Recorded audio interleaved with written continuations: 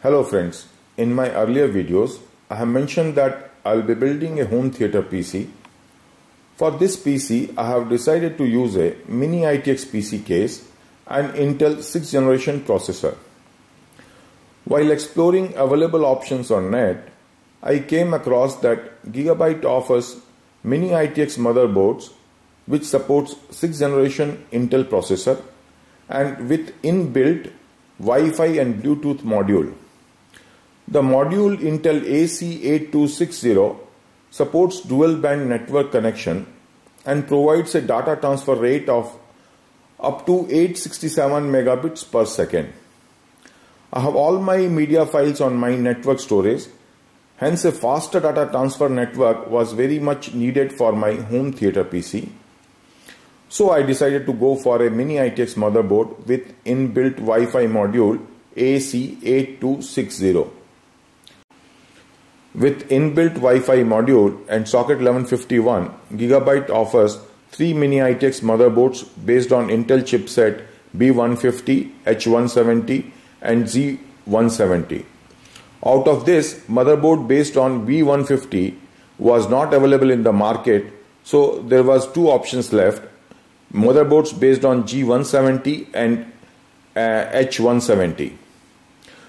The major difference between G170 and H170 based motherboards was that G170 motherboard allows overclocking of the system.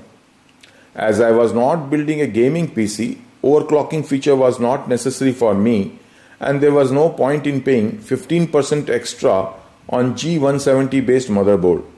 So finally I decided to go for H170 based motherboard from Gigabyte.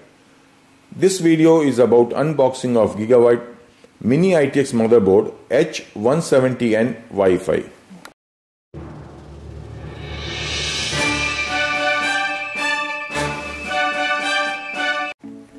This is the front of the box. Here it says it is Gigabyte Ultra Durable Series H170N WiFi motherboard. H170 stands for Intel H170 chipset on the board. N stands for Mini ITX form, which is 17 cm by 17 cm. It have LGA1151 socket which supports both 6th generation Skylake and 7th generation Kabylake Intel processors. When I bought the motherboard, 7th generation processors and 200 series Intel chipset boards were not introduced in the market, but both are available now. It supports dual channel DDR4 RAM up to 32 GB on 2 memory DIMM sockets.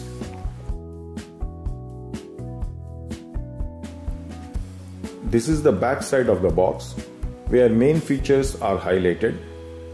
It says there is an onboard Intel AC8260 dual band 802.11 AC Wi-Fi and Bluetooth BT 4.2 module.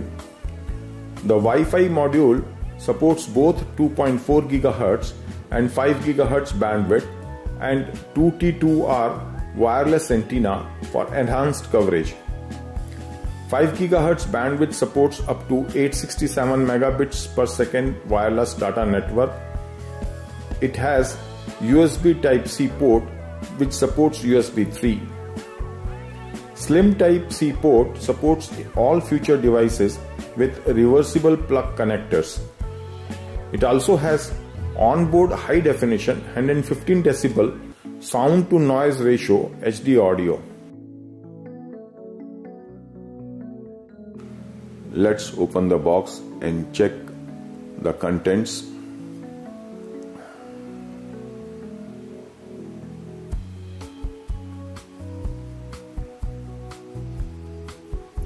Here is the motherboard securely wrapped in anti-static cover.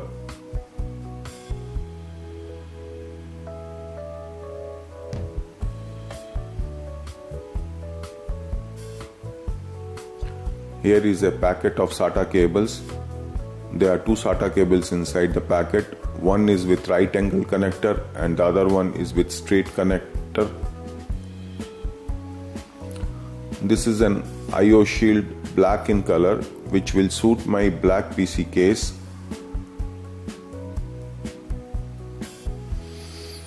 This is 2T2R antenna with SMA connectors for Wi-Fi and Bluetooth module. This is quick installation guide in different languages.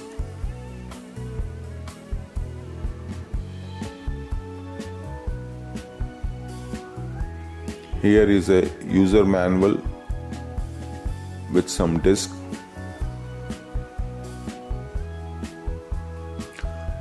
This is utility and driver disk for Intel 100 series chipset.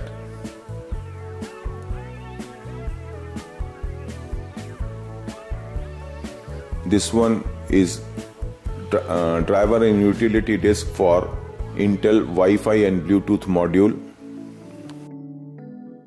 Let's keep these accessories on one side and take out the motherboard.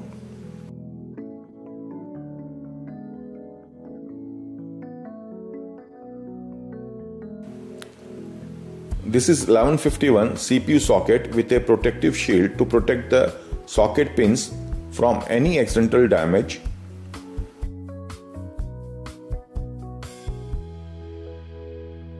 These are two DIMM sockets for DDR4 2133 MHz RAM. It supports up to 32 GB RAM and dual channel architecture. This is a 24-pin header for main power supply to the main board. These header pins are for front panel switches and LEDs.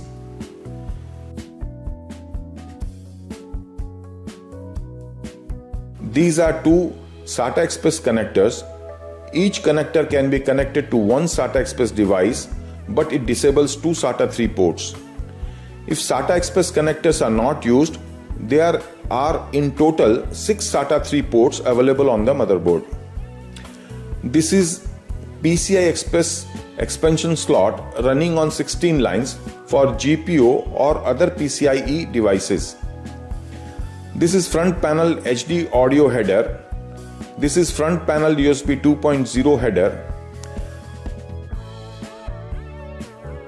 This is front panel USB 3.0 header.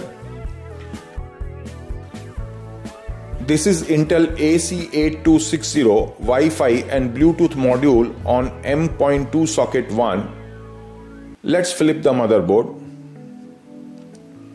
This is M.2 socket 3 connector for 2260 or 2280 SATA or PCIe SSDs. If this socket is used, it will disable SATA 0 port and any SATA device connected on SATA 0 will not be detected.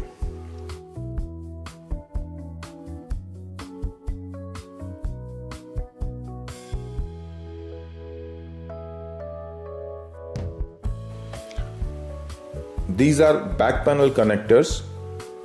This is PS2 keyboard and mouse port. These are 4 USB 3.0 ports. These are 2 Rj45 LAN ports. These are 7.1 channel audio jacks. This is DVI display port. These are 2 SMA connectors for Wi-Fi and Bluetooth antenna.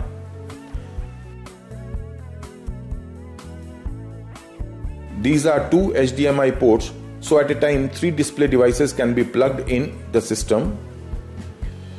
This is Type C USB port with Type 3.0 support. This is 4-pin ATX 12V power connector for CPU. This is 4-pin CPU fan header.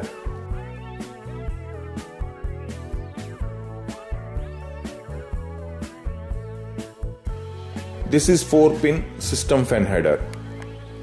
Soon I will be uploading video of my HTPC assembly. If you like my video, give a thumbs up. Subscribe my channel to watch my forthcoming videos. Share your suggestions in the comment box. Thanks for watching.